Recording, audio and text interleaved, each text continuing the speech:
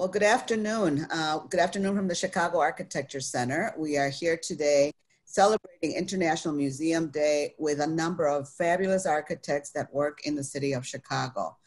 My name is Patricia Garza, and I'm Director of Corporate Relations at the Chicago Architecture Center. That is a world-class organization that has been in Chicago serving populations since 1966. And we have a broad program of tours, exhibitions, public programs, including lectures, talks, also a comprehensive youth education program that's been around for almost 40 years, through which we work with youth, primarily from underserved communities, help them learn about, to help them learn about opportunities in architecture and construction, design, engineering, urban planning. And so the people around the table here today are members of our industry council, which is comprised of about 95 firms in the city of Chicago representing those industries. And they're here, they're great speakers. They've been involved with our organization for a number of years, and we have a good working relationship with them. So if I could, I'd like to ask them to introduce themselves and tell us a little bit, just a very little bit about themselves. You'll find more information on the bio page attached to this. So, Kim? Hi, and Patricia, thank you so much for inviting me. It's a pleasure to be here. My name is Kimberly Dowdell, and I'm the 2019-2020 National President of NOMA, which is the National Organization of Minority Architects. I'm also a principal at HOK Chicago, and just really delighted to be here. Great. And then Juan, please. Yeah, thanks, Patricia. It's great to be here. It's a terrific honor. My name is Juan Moreno. I'm president and founder of the architecture firm JGMA here in Chicago, whose work is predominantly dedicated to communities of color throughout Chicagoland. Great, thank you. And Ernie? Hi, Patricia. Thanks so much for having me. And thank you, CAC, for everything that you guys are doing in these unprecedented times. Again, my name is Ernest Wong. I'm one of the founding principals of Site Design Group. We're a landscape architecture urban design firm based here in Chicago. This year we are celebrating our 30 years in business, so that's kind of exciting. But you know, this downturn is also shocking. So yeah, I know it's affecting a lot of communities throughout Chicago, and sure. Like Juan, that's one of the things that we're always very concerned with. Absolutely, and it's a real pleasure to have you all join us today. I know each of you is an established leader in your own right, and we're very lucky to have you speak with us on this particular topic. We're going to start today by asking each of you to think about and perhaps share with us how it is that your own particular background has brought you to where you are today. How has that shaped your experience in this field? And again, we're going to start with Kim. Sure. So my story in architecture really starts when I was around 11 years old. I grew up in Detroit, Michigan, so not too far from Chicago. Still, I will always be a Pistons fan. But in any case, so Detroit in the 80s when I was growing up, you know, was really plagued by disinvestment, and that really translated into you know, somewhat compromised built environment. And, you know, so often, and not just in Detroit, but Chicago and many cities around the country, you know, communities of color are drastically impacted by disinvestment. And I think that's playing out in real time during this coronavirus crisis. So, but back to my childhood story, you know, I was in downtown Detroit and I saw this beautiful old boarded up building. And I remember, you know, having just taken an art class, and I learned what an architect did. And I was like, oh, if architects fix buildings, then I will become an architect and I'll fix this building and other buildings around it. So I think, you know, that really sparked that interest. And, you know, I've gone on to live in lots of other great American cities, including obviously Chicago and New York and DC and Boston. And, you know, really just, you know, I love cities, and I love the opportunity to allow you know, justice, equity, diversity, and inclusion to work together to actually help to facilitate the reinvestment and the, you know, the design and development attention that these communities, you know, are especially deserving of. And that's a topic we'll come back to in just a minute. So, Ernie? Well, my parents had immigrated to this country from China in the late 1940s. My father actually had a fellowship to study with Frank Lloyd Wright, and but he couldn't get his visa out of China that year in 1946. So in 1947, he gets his visa. He was on his way up to Taliesin, stopped in Chicago, and ran into Mies van der Rohe, where he ended up staying and practicing for the next 40 years. So, I grew up in my dad's office. I like to joke that my dad was probably much more German than he was Chinese. And he instilled this sense of principles and discipline, I think, in the work that we do. He wasn't particularly happy that I went in the direction of landscape architecture. He always thought that I would be a much better architect.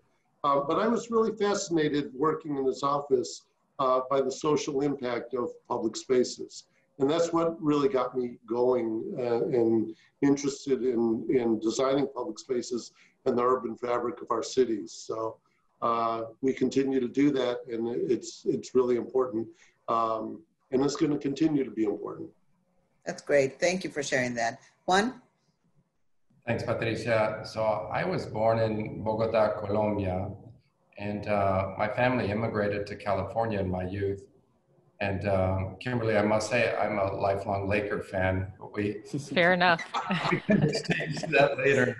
But I found it interesting as I was growing up in LA that I didn't speak English with a Spanish accent, yet as soon as I mentioned that I was Colombian, usually that followed with some kind of negative stereotype. And that marks you as a child, and it certainly motivated me and inspired me throughout my life. And certainly being raised in a single parent family, my mother was the one that really was the reason why we stayed in the United States, why she really encouraged my brother and I to study and ultimately become the first in our family to go to higher education. So watching those things certainly leaves a mark on your life. Then I had the great fortune of studying at Cal Poly Pomona, where one of my first jobs was with the former professor, Judith Shine, and she dedicated herself to community-based work.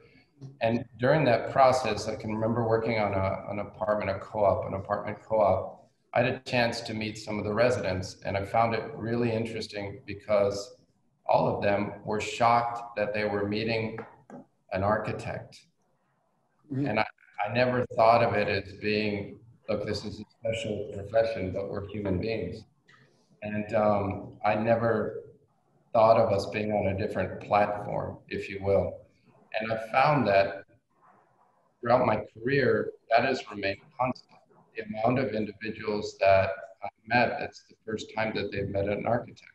Now, coincidentally, that's when I go into communities of color. So when I moved to Chicago over 20 years ago, I found myself being drawn to Chicago's communities and constantly asking the question, why isn't this the place of the best architecture? And ultimately, that's what motivated me, because as I followed what was going on in my country, and I go to Colombia regularly, I've been able to see all the difficulties that have occurred there, and yet there's been a renaissance, if you will. And the renaissance is occurring partially because of design and the positive impact design has had on people and place and what that's doing to Colombia's youth. And certainly that inspires my work. And it's what I try to do every day. That's great. And I think that really does bring us back to the question that Kim raised at first, which is the question I'd like to pose for you. What is the role of architecture and design in building a more inclusive and just world? What is that role, and how do we go about making that happen? I think it's really important that we recognize that, you know, in my particular field, landscape architecture historically has been about designing for the uber rich. Everything from the English gardens and the French gardens in Europe were always for royalty. And that kind of passed down, you know, through the centuries. And we need to understand that quality design, good design, is not just for the rich. I think it's for everybody. And we start to recognize that with the work that is being done in some of these challenged neighborhoods that brings hope and livelihood to these communities. And it kind of builds on that to be you know, that becomes the spark that starts other good things happening. Of course, and you see what not investing in design or good architecture can do over decades, right? And that's when you have a lot of the plight. Anybody else would like to add to that point? I would say the other role of architecture and architects is not to underestimate people and communities. So I would argue that the greatest thirst for design in our cities is not just in the downtown area. It's in the inner city. It's in our communities. They love it. It's just that it's not often that somebody comes in and talks to them about their interests and what inspires them. And so, I mean, I often talk about this, that the design in our communities of color is this terrific platform of innovation. And when you tap into the people and to the minds of the people, as architects, we're inspired continuously with the ideas that come out of these get-togethers with individuals. And the other side of it is for architects to not stereotype when they go into these neighborhoods. So if you go into a Mexican neighborhood, for example, they're not begging for architecture that reminds them of Mayan ruins. What they're asking for is innovation like anybody else would. Anybody of any socioeconomic background. That talk to me about architecture that inspires, that understands people of the community, that can uplift, that in areas that have been disinvested, when you see something that'll cause an emotional reaction with you, and you can feel something positive going on because that resonates throughout a community. And it also resonates from generation to generation where people feel good about where they live. Well, that's clear from even the conversations we're having right now. Kimberly. Yeah, I would just add that, you know, it's so important to really include the voices and opinions of the people who are, you know, in the communities that are being, you know, contemplated for either redevelopment or even smaller interventions. You know, I truly believe in the genius of the local. So, you know, I think it's critical that architects and designers and, you know, even developers for that matter, you know, that they are very conscious of the way that they approach the community, the way that they engage the community, and ensure that, you know, the communication is a two-way street. It's not just about presenting this is what's going to happen to you. It's about what are we going to build together. And I think that's really critical. I mean, the professional sort of mission of an architect is to protect the health, safety, and welfare of the public. And I think that, you know, taking that seriously means including sort of the social and emotional well-being of inhabitants, you know, beyond just the physical building infrastructure. Yeah. Kimberly, that's a great point. And that is one of the things that I think is really important in education, quite frankly. In our field, they don't teach us how to listen. And I think that's really an important factor that, you know, as professionals, you learn how to do that. But that's after numerous years of practicing. And I think that needs to start at a very early time, that, you know, we start to learn to listen and hear from the public and from these different communities as to what their issues are and how do you solve that through design. Yes, I think that's a valid point made by all of you. My background is not in architecture, it's actually in social work, and I've been really amazed to understand that a lot of the same approaches in terms of coalition building in terms of really listening to the end user, in terms of involving people in creating solutions to the issues that they find and that they want to solve. That's what's really critical. And so I was really surprised that that's what happens in architecture. Yeah, Patricia, I would agree with Ernie, is that, you know, it's fascinating when you listen what you can learn. And for those that think that the best ideas come strictly from architects, they're misinformed. Absolutely. I often, you know, this project that we recently completed on the South Side with Ernie, by the way, where I was meeting with the community, and it's an affordable housing project. And I was just trying to understand how they live, not how I live, but how this group of artists lives. And the common thread there was they all talked to me about quality of space and quality of a living environment. And they were very direct in telling me, Juan, we don't care about granite countertops and stainless steel appliances. And I always say that, this is incredibly refreshing as an architect to hear that, right? The antithesis of the way apartments are marketed these days. But they would point to a small window on a wall and say, why can't we have more of what Mother Nature gave us? Why is it that windows are always a value engineering alternative? And that gave birth to the idea for a building of, why can't a building be an exploration in natural light? Without that conversation, I can tell you that building would have never turned out the way it did. And that inspiration came strictly from the people that live in that neighborhood. Right. You wouldn't come in with your own solutions with a person of wealth and say, here's what we've got for you. You would involve them in the conversation, and you should do no less in these communities, is what I think. So you've touched upon this a little bit, but maybe can you think, what would you say is a success story that you've had in some of this coalition building? And Juan, you just talked about one, but maybe Kim, you have another example of a success story that you might have had using this approach? Sure. I mean, I've been pretty well versed in this way of thinking from the very beginning of my career.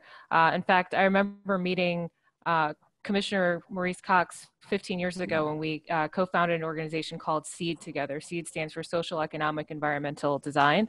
And, you know, the SEED mission is to advance the right of every person to live in a socially, economically, and environmentally healthy community. And from the very beginning, 15 years ago, I remember at a meeting, Maurice said that nothing about us without us is for us. And that really has stuck with me throughout the majority of my career at this point. And, you know, that resonated with me. In one of my very first projects out of architecture school was working on a project for Gallaudet University in Washington, D.C., which is the nation's premier school for the deaf. And, you know, being a hearing person, I was really curious about what the deaf experience, you know, was like, and how designing space for the deaf would differ from that of hearing people. And I mean, it was a fascinating experience. And just to, you know, to be a part of those meetings with, you know, those of us who could hear talking, and then the translator translating between, you know, American Sign Language and our voices. I think it was just a tremendous experience that, you know, really allowed them to feel as though their words mattered. And, you know, the design ended up, you know, incorporating so many of the elements that they discussed. And even more recently here in Chicago, at HOK, we partner with several other firms in collaboration with Chicago Central Area Committee and World Business Chicago initiative to help provide a commercial corridor study for the Little Village community. And Little Village community, I think most people know, is a predominantly Hispanic community, which, you know, I'm not familiar, you know, with the Little Village area, but going to community meetings and talking to, you know, talking to the community, even trying to speak a little bit of Spanish. You know, I think it was really helpful for me to kind of get to know what the issues were, so that our team, you know, could go back and work on a commercial corridor plan that would, you know, help to reinvigorate 26th Street and to allow just their voices to be heard. instead of us coming in and saying, well, this is what a typical commercial corridor plan includes, and so this is what you're going to have. Like, no, that's not at all how it works. It's more so, what are some of the issues? How can we help, you know, reduce issues of crime? How can we, you know, spur additional economic activity? How can we, what are the problems so that we can help solve them through design? Right, right. Have you experienced other coalition building with other firms, Ernie? What has been your experience with that? So it's been really funny. We, you know, our firm is actually known for a lot of the large public parks that we do, as well as some of the planning projects that we do that affect a lot of neighborhoods. But for me, the joy really comes in some of the small interventions. And this comes through, you know, various neighborhoods, from Lincoln Park to Pilsen to, you know, to Pullman, which has been really exciting to see the small things that we can do with a really, really low budget. So I'll take, for example, in Lincoln Park, we did the Lincoln Hub, which is right on the corner of Wellington, Southport, and it's a triangle in Lincoln Avenue. And the community there, the Chamber of Commerce, was looking to do an intervention to try to revitalize Lincoln Avenue with their retail. And we ended up doing paint a bunch of dots on the pavement to kind of help with the pedestrian flow. It was a really, really small budget, but in doing so, we really helped out and started, you know, giving some hope to that retail quarter. And it's really helped out a lot. The project we did in Pilsen was a small little traffic triangle. We built a park in 6 hours with Timberland boots and with them sponsoring it, along with an organization called the Student Conservation Association. You know, those are the things that involve the community. They take ownership in it.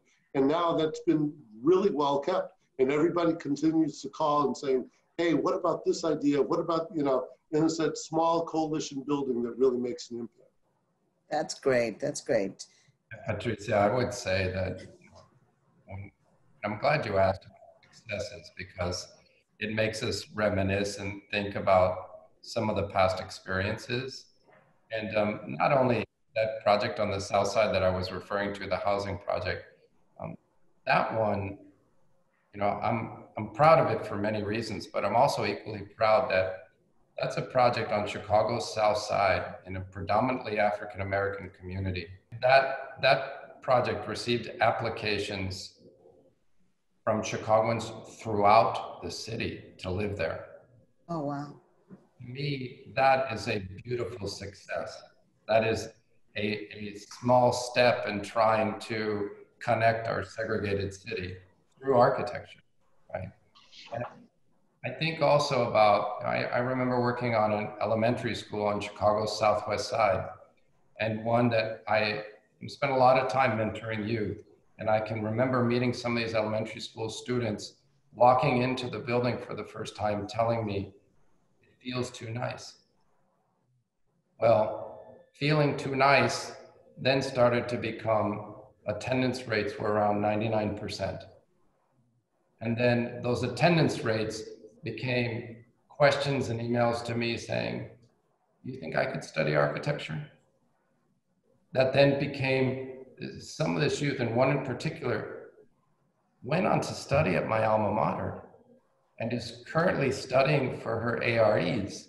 I mean, these are just stories of a lifetime and what makes our profession so incredibly special. But I mean, I could go on and on. There's, when you work in communities, you have a chance to connect with people in such a special way and leave very tangible marks on their life and improve their lives in ways that you never dream of.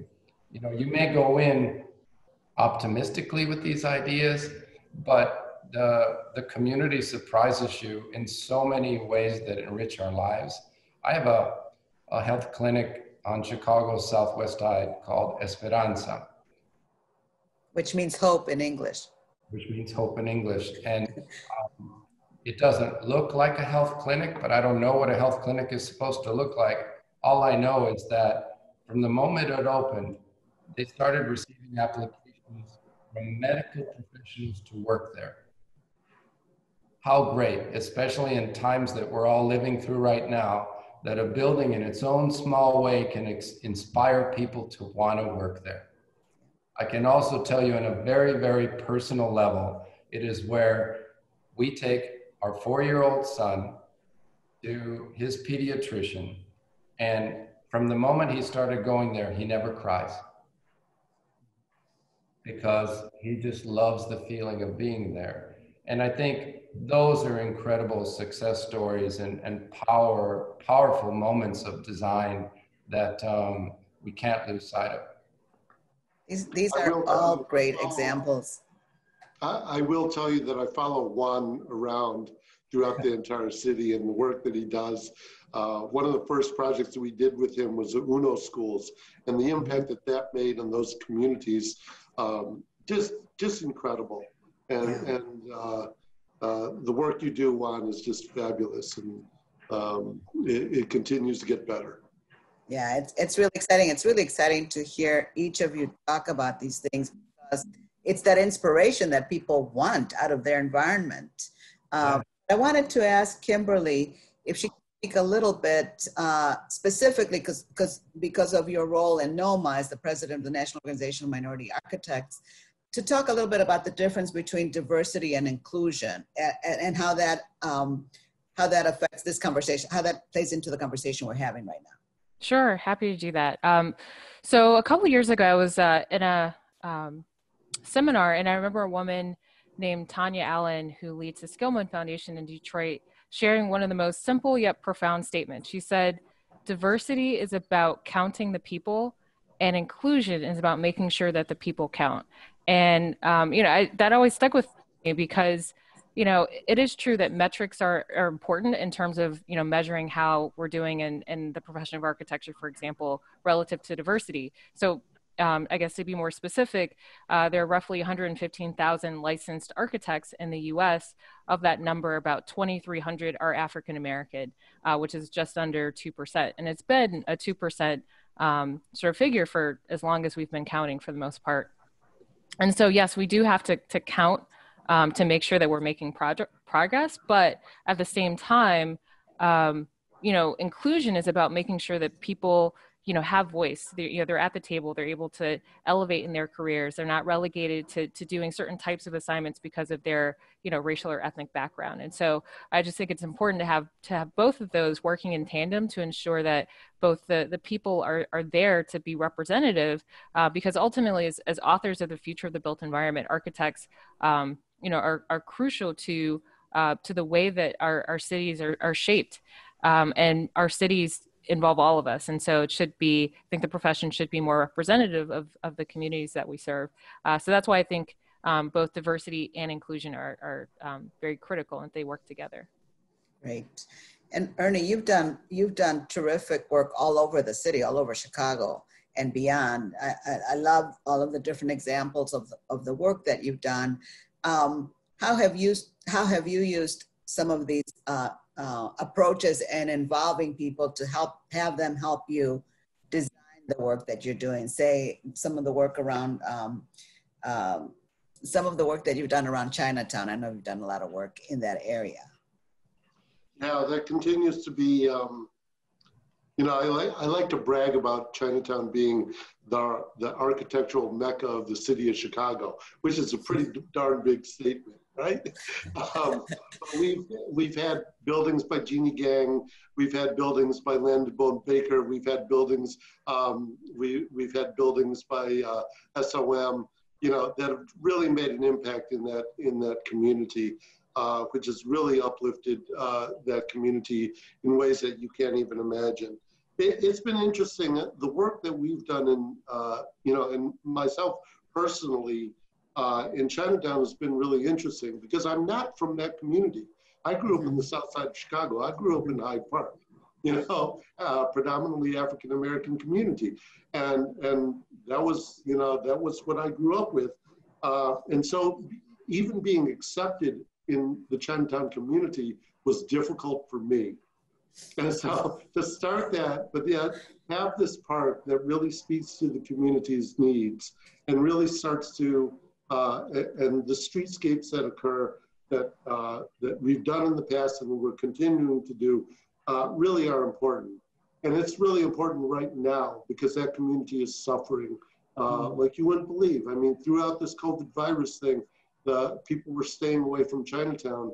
I was there 2 weeks ago, 2 o'clock in the afternoon, which is usually the busiest time in Chinatown after dim sum lets out. There was nobody there. There was absolutely nobody there. I was taking photographs of empty streets. Whether those businesses are going to come back, I really don't know.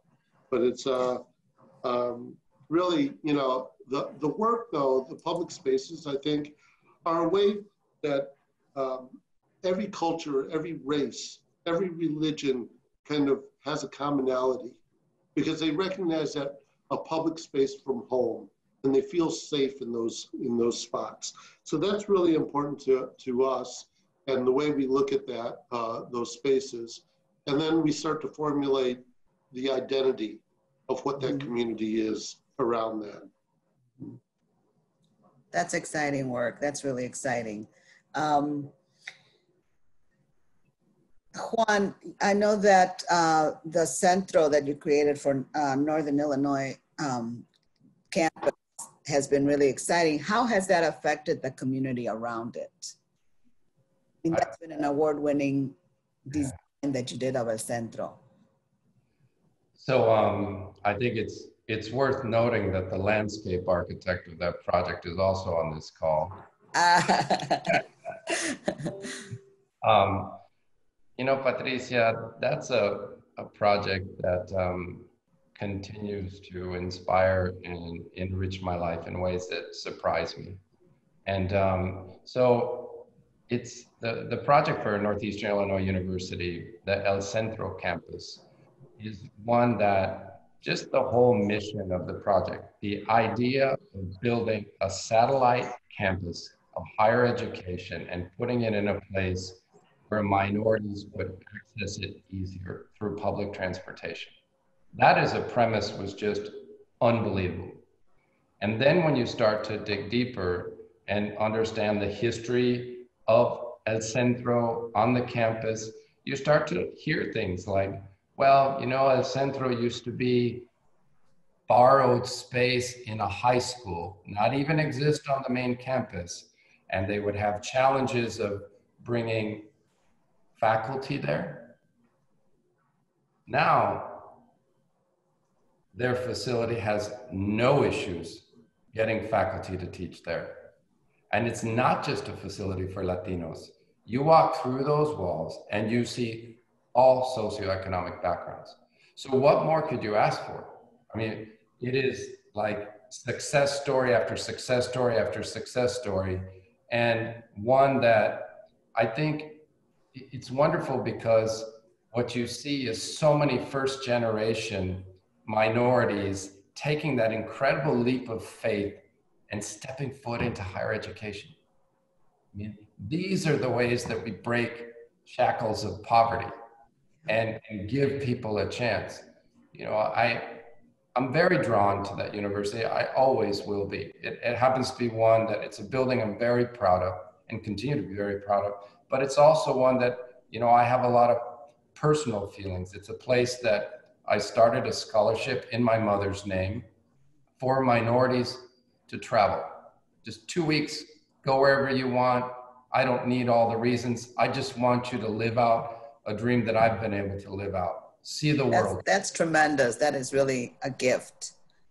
And I feel very fortunate to have been the architect of that project, and one that, you know, I like to lead by example, and most importantly, I always want to pay it forward. I will tell you that the opening day, I was so inspired by one of the alumni of Northeastern Illinois, a guy, the former Congressman, Luis Gutierrez, who just was just so dynamic, and the things that he brings to the table, just incredible. And it was really inspiring. That's great. Well, clearly all of you are champions of just helping people fulfill their aspirations and their dreams. And that is what this work is essentially about.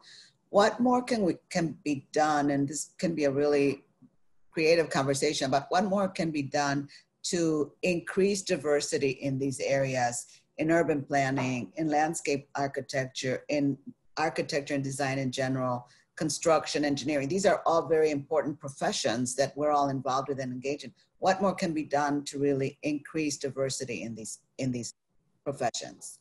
Well, I often quote Dr. Marian Wright Edelman, who once said, or maybe more than once, has said, you can't be what you can't see.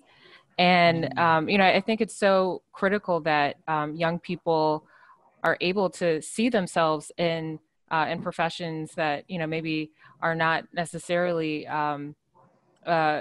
you know, traditionally available to them. So, you know, I mentioned the numbers of African-American architects. I mean, I'm Black female architect in America, number 295. Like, I know that number because there's so few of us, right? And so, so I think that That's incredible.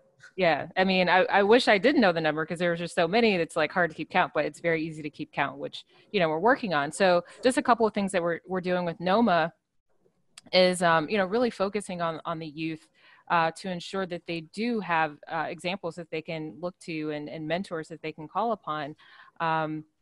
Since 2005, we've had a program called NOMA Project Pipeline, which is a camp for middle school and high school students led by, you know, one of our 30 chapters around the country. Chicago actually has one of the most robust chapters with over 100 kids served every summer. And there's also a design build program, you know, specifically geared towards, you know, getting those kids, you know, the much needed exposure to the profession. And, you know, I think that the same applies to, you know, not just architecture, but to landscape architecture and engineering, construction. I know with HOK, we participate in the ACE Mentor program around the country. And so for those who aren't familiar with ACE, it stands for Architecture, Construction, Engineering, and it's geared towards getting high school kids, you know, in the city exposed to those areas. So I mean, I think there's so much that, you know, the various professions can do to really provide that early exposure, because once that seed is planted with the young person, you know, they can take it and make it their own, especially as long as they continue to have the support of mentors. And that's something that NOMA feels very passionately about. But, you know, even outside of the context of NOMA or the AIA or the Chicago Architecture Center, I think it's important that individuals take on the responsibility of seeking out, you know, maybe one or two mentors, you know, every once in a while, to just make sure that they stay connected to those young people and make sure that they have someone they know they can call upon. That's good. I've been giving out Kimberly's contact information to all of the diversity, equity, inclusion committees that I sit on throughout the country, and the work that she's doing. And I totally agree. It's the recruitment of these kids. One of the stories I always tell, you know, when I go into these communities and kids ask you, the first question they ask is, how much do you make? Which is a difficult question in this profession. And somehow we've got to come to terms with that in order to get the fees up and people getting paid. So that's equitable in line with doctors and lawyers and you know, people in business. That's really important. I think that the work that we do is seriously important, and it needs to be reflect that. So that's part of the recruitment, though. Patricia, I would add that you know, part of what I try to do in my leading by example is I'm a proud leader in this profession. I'm a proud leader in design that happens to be Latino. And I'm one that when I pursue work, I don't want to be hired just because I'm Latino. I want to be hired because I'm good at what I do. And when I pursue work, and when it involves collaboration, I want to have an equal share. I want to have an equal share of voice. I want to have an equal share of involvement. And yes, I want to have an equal share of profit. Because when we talk about equity, and we talk about, because this is a great platform that you've put together, Patricia, because we're also talking about architecture. And we talk about participation of minorities. which is wonderful as a program, as a starting point. But there are challenges inherent in it, and challenges such that it blurs the lines between engineers and architects. Completely different. And so if you look at Chicago and what's occurred in Chicago, that program has created some mega engineering firms. Which program? The Minority Business Enterprise, the MBE program. Mega engineering firms, successful and absolutely deserving. But there's not a single minority-owned architecture firm that has grown to those levels. Because what happens? When there's a requirement, an architecture firm will get their percentages by hiring the engineering firms. They're not going to give away their profits and hire a firm like mine to share in it with me. And I think that's something that needs to be put on the table and discussed, because we as architects, entrepreneurs, need to be able to get back into the community, to this youth, and see what's possible and understand exactly what Ernie just mentioned. When they ask you, what do you make? It's a very real response. This is not a field about how much we make, but it's a field that's absolutely incredible as a journey. And we have to give this youth a full understanding of the potential of what a career in architecture can be like. Most of which don't think about architecture.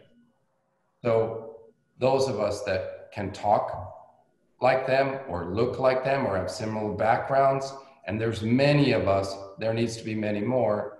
If given the opportunity, we can connect with this youth and expose them to a field that's pretty wonderful. They just don't get a chance to be exposed to it very often. So we're talking about that there might be diversity and inclusion, but that doesn't always lead to equity. And that's a concern. That's something we still need to continue to work on. I'd like to touch base just for a minute about some of the work that we do at the Chicago Architecture Center that all of you have been involved with.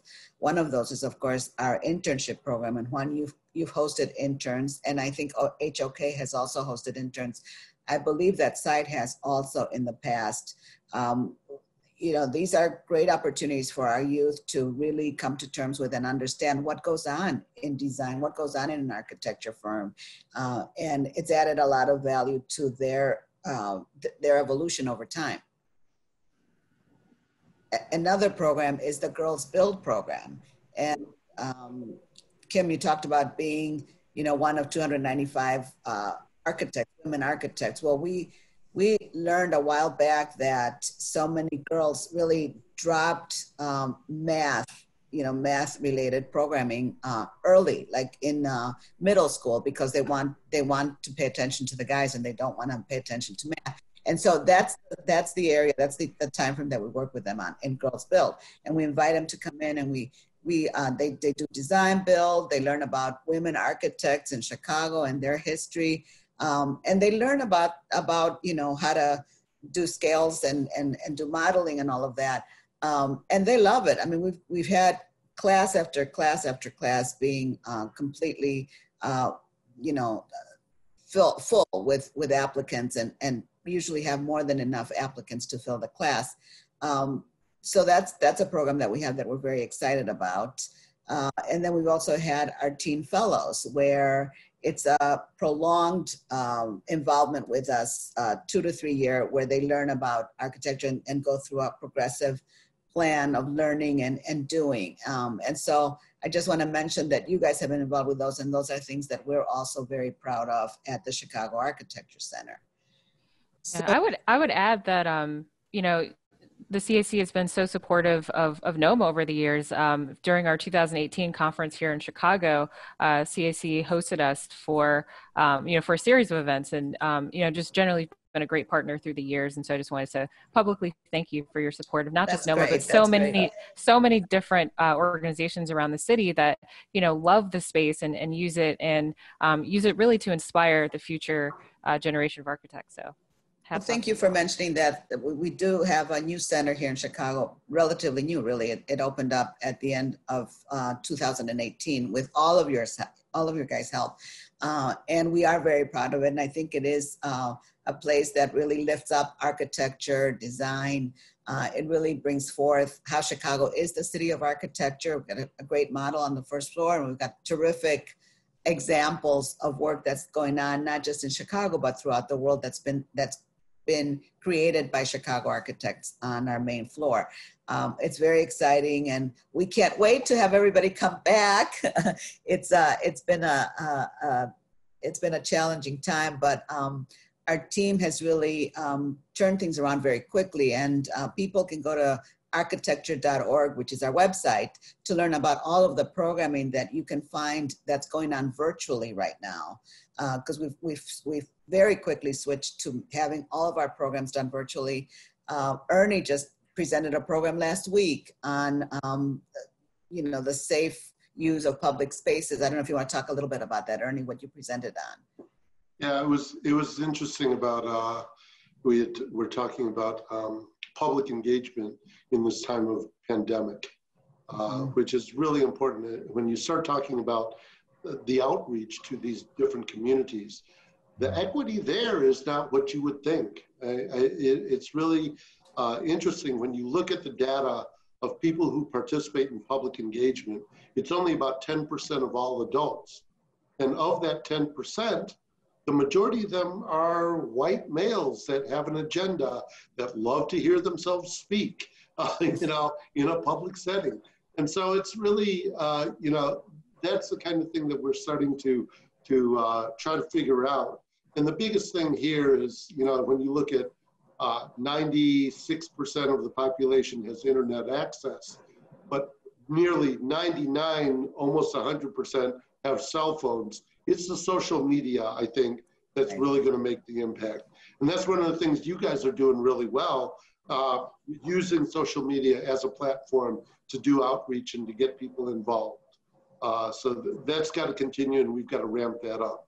That is really our goal, to continue to do. We're doing tours virtually right now, so you can get online and find a tour being done by one of our famous docents that's guiding tours downtown and other places. We want to expand that to the neighborhoods because we think there's a lot of opportunity to have people learn more about their local neighborhoods, and follow tours there.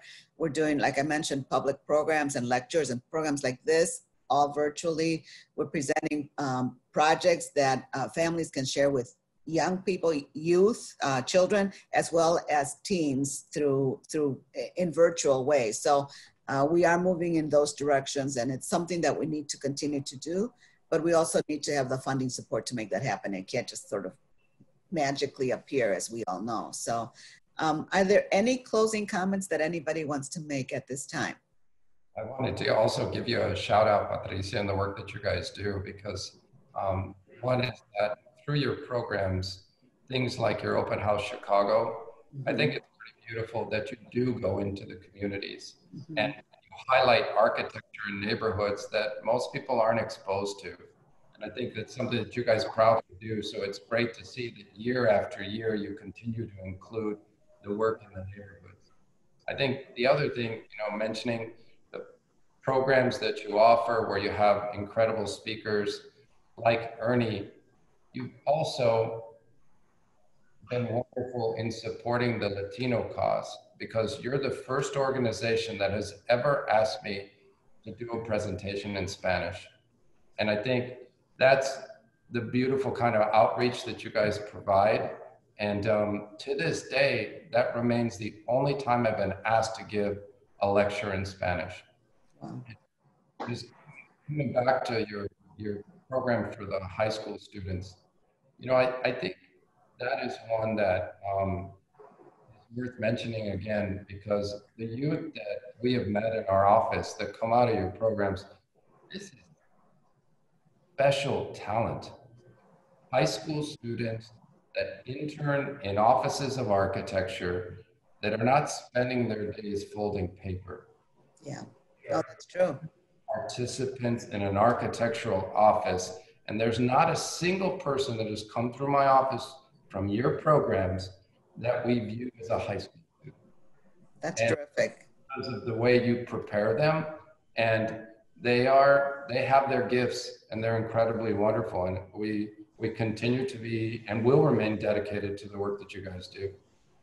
Thank you. Thank you very much. And I know that HOK also has been involved in our internship program, and we appreciate that. We count on the support of all of our member industry council members to help us with those programs, to help us mentor youth, to help us judge. We have jurors for our new house competition. Our new house competition has been around for almost 40 years. And Ernie, I think you're familiar with Senator Newhouse?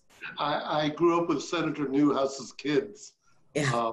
And it's just, it was an honor to know him as a child. And just the impact that he made for this program and for CAC is just amazing. And it continues to do fantastic work. So we just got to come out of this with a lot of hope and get kids moving again. Of course. Any final words from you, Kim? Yeah, I would add that, you know, while we are definitely in the midst of very uncertain times, you know, there are certainly things that we can do to reach out to young people. And so if people want to get involved, you know, reach out to CAC, reach out to NOMA, reach out to AIA. You know, there's so many organizations that are dedicated to, you know, to the future of architecture, the future of our built environment. And those are, you know, those are people who are currently children, and they are yearning for things to do, because, you know, we're all stuck in the house, right? And so just imagine how great it would be to, you know, to have a conversation with Ernie or Juan, you know, while they're you know, while they're in their living room. And so it might be good to set something like that up. But yeah, it's been a pleasure speaking to you guys today. I think we're very honored to have you be part of our extended team. I think Chicago is very lucky to have all of us as part of its fabric.